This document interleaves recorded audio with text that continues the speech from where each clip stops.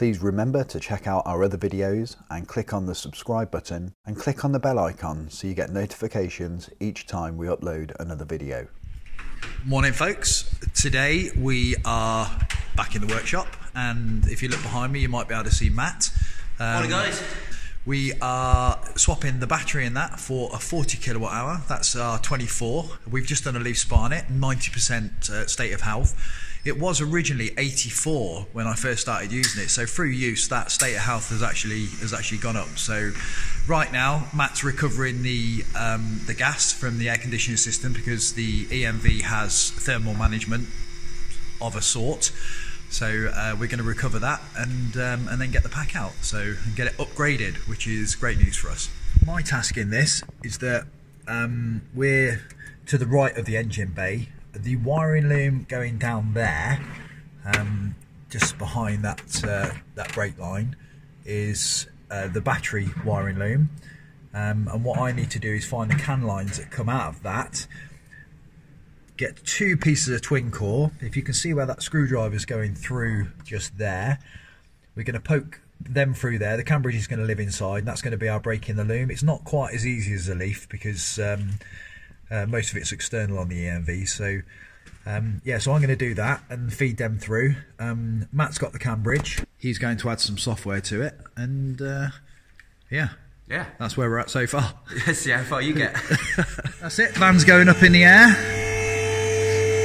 It's all empty at the moment, nothing in there. Quick look underneath. Spare wheel, we took that off. So pretty much of a muchness. There's the under trays, which we're going to pull off. All similar to the leaf. Well, it's based on a leaf, so you'd like to think so. So, right. Let's get that CAN line sorted. Okay, so I've just made this wiring loom here, which I've covered with, just get some focus on that, which I've covered with exterior wiring loom tape because predominantly the majority of it is going to be outside the vehicle. Now, we deliberately use two different types of wiring. That's just so we can identify what's what when it comes through the other side. So there's no faffing around. I don't have to get the multimeter out and start testing and ohms tests and all that business. So that's going to be our wiring loom that goes from the CAN wiring at the battery up to the CAN bridge and back down from the CAN bridge to the battery. So that's that. So better get it in place and wired in. Underneath, there's your thermal management of such. There's basically an evaporator inside and a small hamster looking wheel which blows cool air all over the power electronics and over the modules. Here's your HV connections, and then there's the LV harness that we want to get involved in. I'm going to apologise that I'm filming this on my mobile phone because I've turned up with my camera and no memory card, so it's going to be a bit rough and ready.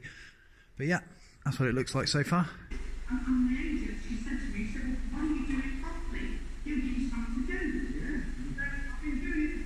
So just in here you can see that I've wired the CAN line up and the CAN line back. That's going to be our interruption in the lines, and then my wiring loom's just hanging up here. So sorry about the camera, like I say, it's my mobile phone. So now I'm going to tie this off up here, feed it up there and then through the bulkhead further up and then into the cab, and then I'm going to start working up in the cab.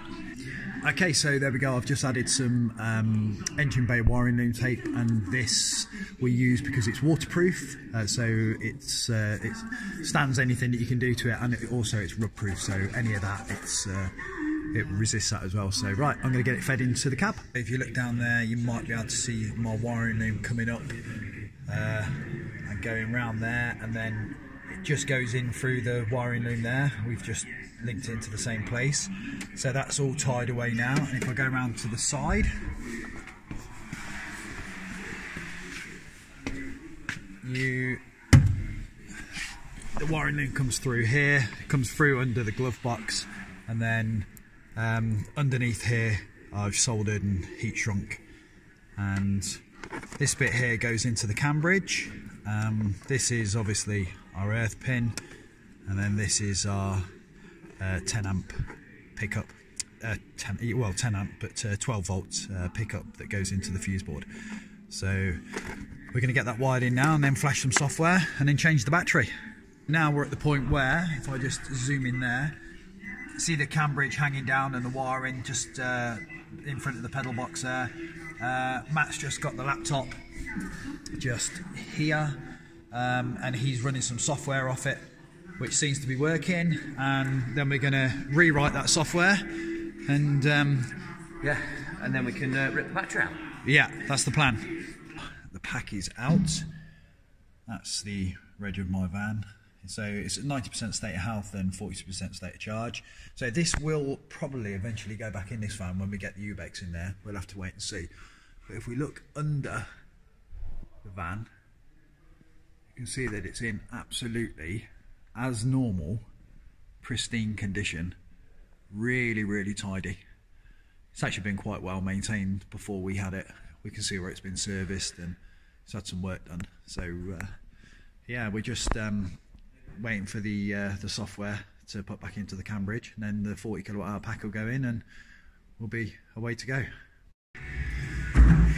Just wheeling the new battery underneath the van. Trying to record this from a mobile phone is interesting. Try and get it straight.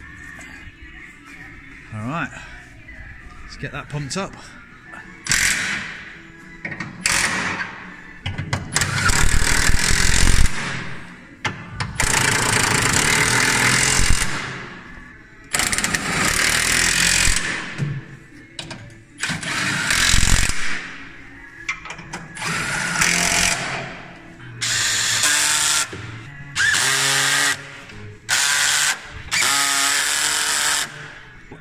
Just finished off putting the HV wiring on. Matt's attaching the LV harness there, and that's it. So that's heater, traction and air conditioning. So yeah, good to go. What I'm doing here is I am just flashing the software into that little device, which you might have just seen. I'll do it again. There we go. That's how long it takes. A couple of seconds. So we did have a few dramas. This van, prior to our ownership, has been used for various different things. Anyway, it had some gubbins wired in down here in the fuse board. I think it had a tracker, it had a camera wired in and things like that. And in all honesty, they made a bit of a hash of the board, and what that did was that left us with a where we thought we had a permanent 12-volt feed, which historically there always has been, we didn't have, of course. And then when we come to power the van up, it was not showing us what we wanted to see. So a little bit of diagnosis, and yeah, we found that. So easy mistake to make, because we just made the assumption it would be there like it normally is, and it wasn't. And it's very easy just to bypass them things, and then you start thinking, oh, there's something more sinister going on. And when you do the basic checks like the fuses and things like that, you find you've got no power. So that's what we've done. I'm currently working on my own at the moment because Matt's had to nip off for a little while. He is coming back, but we've done all the HV work now, so this is all just 12-volt stuff. And you'll see the cam bridge. Oh, you'll see the cam bridge sat just here. That's now powered up. It's got a little light on it correctly, and it's doing what it's meant to be doing. So I'm well chuffed about that, because I was yeah, stressing a little bit, to be honest. Van's back up in the air. Under trays to go back on, and then regas the aircon system, and then that should be it. I'll be taking it home again, which I'm quite looking forward to. So about 15 minutes and we should be on the road. Van's back on the floor, as you can see. I'm just gassing the system up there. You can see that it's putting the oil in.